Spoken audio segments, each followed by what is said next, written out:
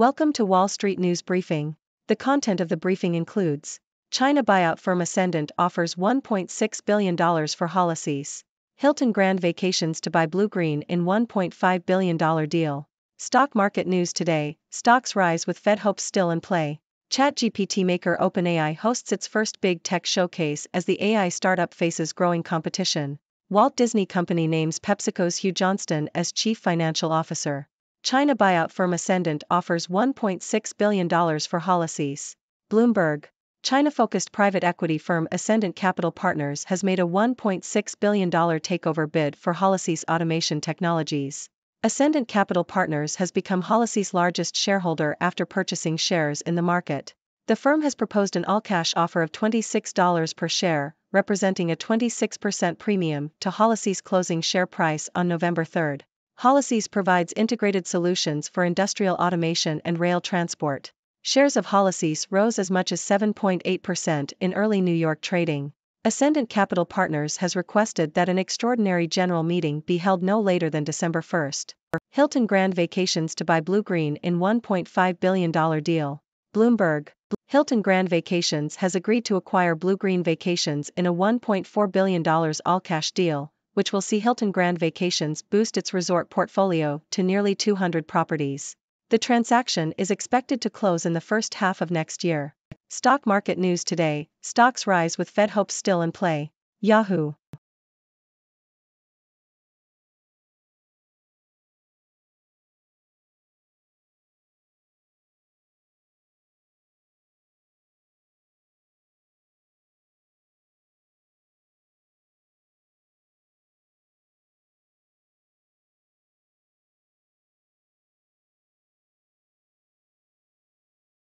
ChatGPT maker OpenAI hosts its first big tech showcase as the AI startup faces growing competition.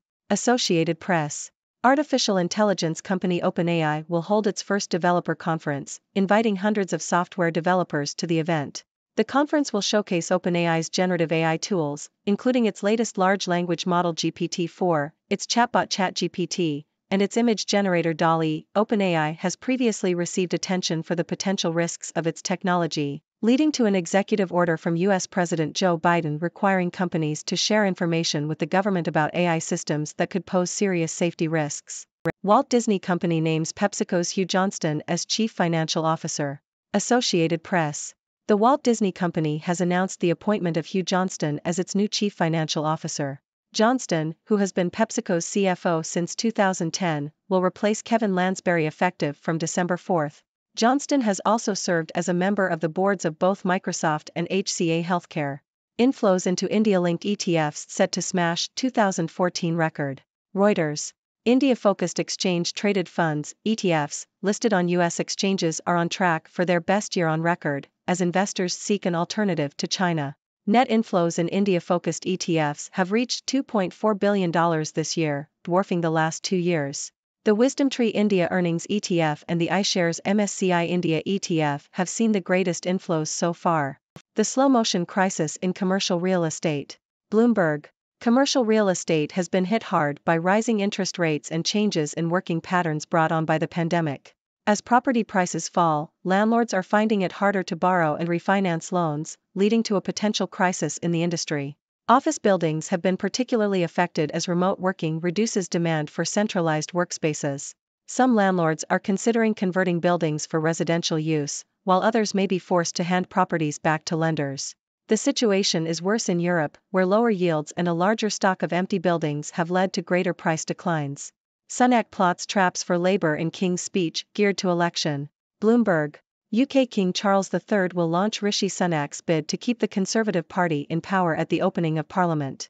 With the Labour Party leading in the polls, Sunak will use the King's speech to persuade voters that the government is pursuing policies they want, particularly in areas such as energy, crime, and housing.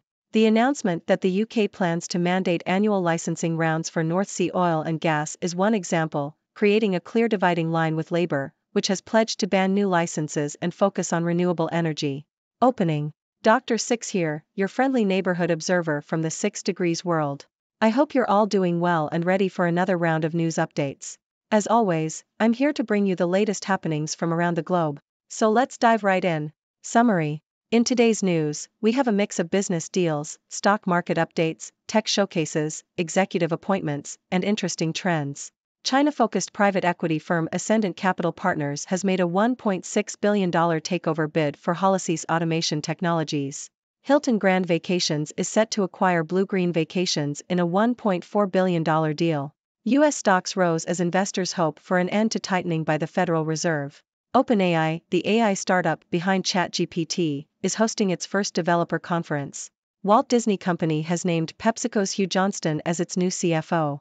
India-focused ETFs are seeing record inflows as investors seek alternatives to China. Commercial real estate is facing a slow-motion crisis due to rising interest rates and changing work patterns.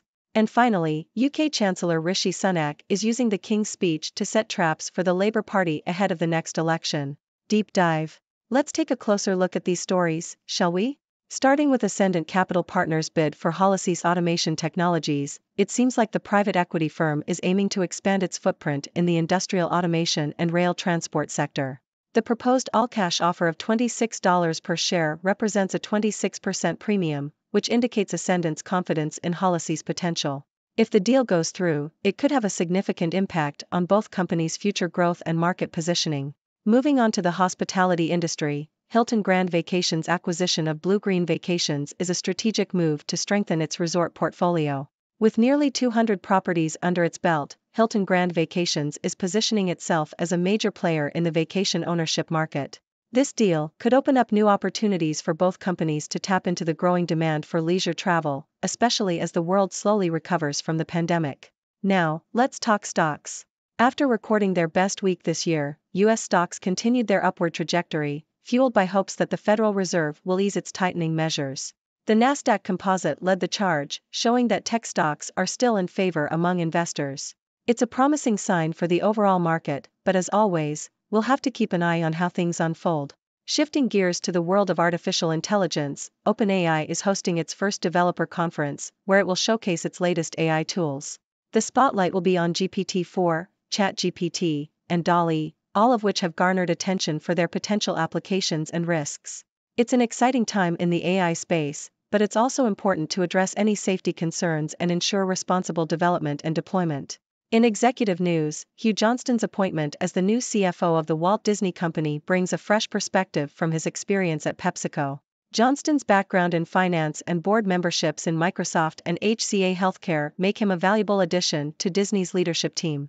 We'll be watching closely to see how his expertise contributes to Disney's financial strategies and growth plans.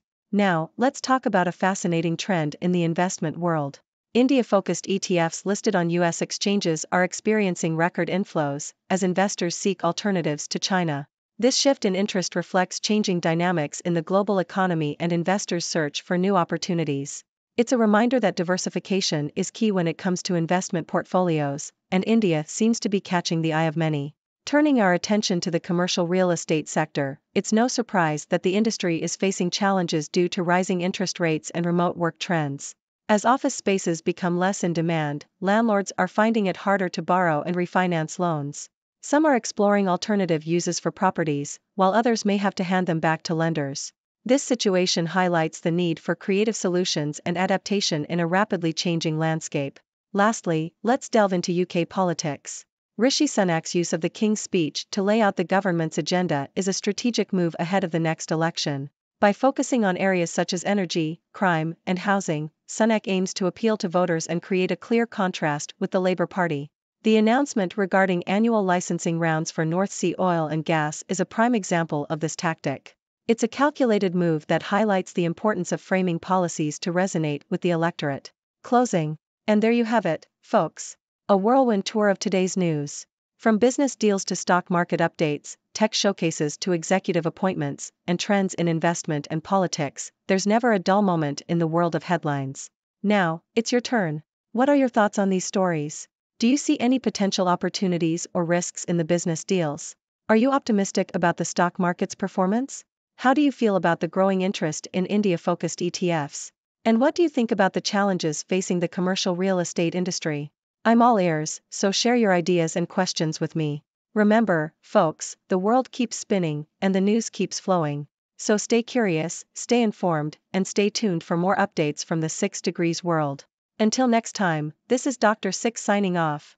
Thank you for tuning in. The content above showcases the latest briefing reports and analytical synopses, thoughtfully curated by the 6Do team. These insights stem from a wide array of reputable media outlets, think tanks, government sources, and specialized experts worldwide. We encourage you to explore these sources for a comprehensive perspective. Keep in mind that while the content may not always align with the official standpoint of 6Do Brief, it's not meant to be taken as absolute directives for decision-making. Comprising seasoned media professionals, learned scholars, and accomplished scientists, the 6Do team embodies a trailblazing, fully independent media entity. To customize 6Do Brief to meet your professional needs, you have the option to subscribe to a diverse array of briefings on our website, 6dobrief.com. Regardless of your location, you can conveniently receive 6Do Brief via email.